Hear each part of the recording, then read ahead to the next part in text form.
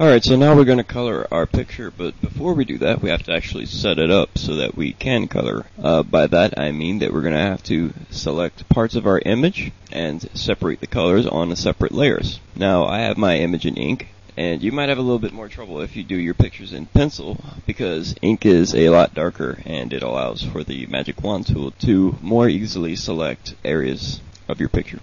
So, first things first, we're going to have to actually make a new layer to color on. You're going to have to do this by either clicking the new layer icon right there at the bottom of your palette, or you can go to Layer, New, and Layer, or Shift-Control-N as the shortcut says. But we'll just go ahead and press the new layer button down here. Now, the way that actually works, it inserts a new layer above the layer that you're currently on. It will always do that, so we wanted a new layer in between the ink and background layers. So everything that we're going to be coloring is going to be below the ink layer. So the layer 1, we're going to double click on the words. Layer 1 to change it to blue. So that's the color that I'm going to use. I'm going to go ahead and make another layer that's going to be brown. And they're two different layers and they're transparent. There's nothing on them just yet. And what we're going to do is select the magic wand tool by going over to your toolbox and clicking on it, or pressing W on the keyboard. And we're going to actually have to select the ink layer to be able to select anything. Now, if we put that lock all icon, as you can see the black padlock right there, that means you can't draw or erase or do much of anything on this layer, but you can still select. So, you're going to use the selection tool to select the ears. That's what I'm going to color first. I'm going to use my wand to select the ear, and what you basically do is just put your cursor right inside where you want to select and click, and it selects everything for me. You can see the marching ants dotted line, and I'm going to go ahead and try to click the next ear. Now what happens is it deselects the one that I had and switches over to the new one. I don't want that at all. I actually want both ears at the same time. So how do I do that? Well, you can actually do one of two things. You can hold Shift on the keyboard while you click to allow you to add to your selection. Or you can go up to this options right here, and you'll see that it says Add to Selection. The second icon, it should be on the first one that just says New. So that was what was causing the problem. So we click Add to Selection, and then we click on the other ear, and you see that it finally does both of them.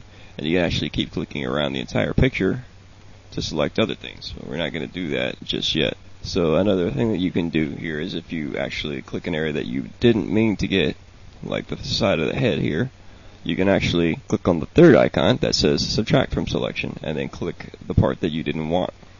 Alternatively, you can actually hold the Alt key on your keyboard while you click to remove anything from a selection.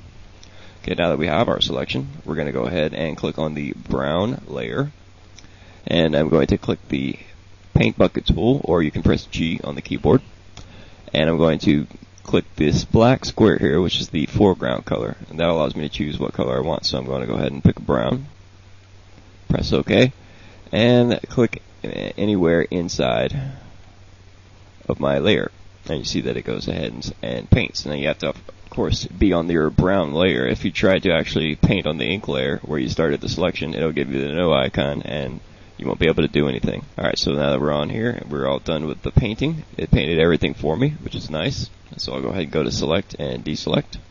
And right off the bat, I can see something's a little weird. Something's not right. So I'm going to go ahead and use the Zoom tool and zoom in. And we can see right there the problem. The paint is not going into the lines. It's going right up to it. You can see some gray there. So you can see that the paint went right up to the black line but stopped there and did not go underneath it, because that's where the selection stopped. So we're going to have to fix this. Basically what we'll do is undo what we just did, and you can go to the History tab in your palette, or you can actually go to Windows, History, if it's not visible on your screen.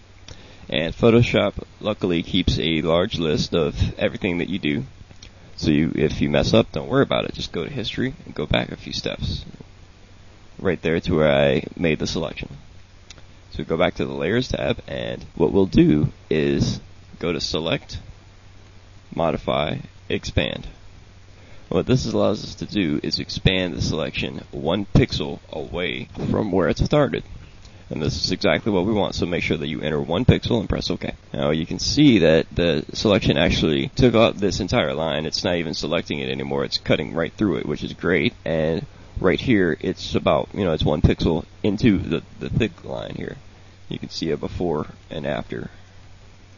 And this is exactly what we want. We're going to go ahead and select the brown layer, the paint bucket tool, and click inside of the ear, and all those gray artifacts are not there anymore. We'll go ahead and go to select and deselect, or press Control D on your keyboard, and everything looks just fine, just perfect, the way I want it. Okay, so we got the ears painted. Now we're going to go ahead and try to select the head and paint the head blue. So we'll go and select with Add to Selection on. Select the side of the head, the side of the neck, and we'll select the forehead. Now something unexpected happens. It actually selected the face too. Now, the reason behind that is in the way that the wand tool actually works.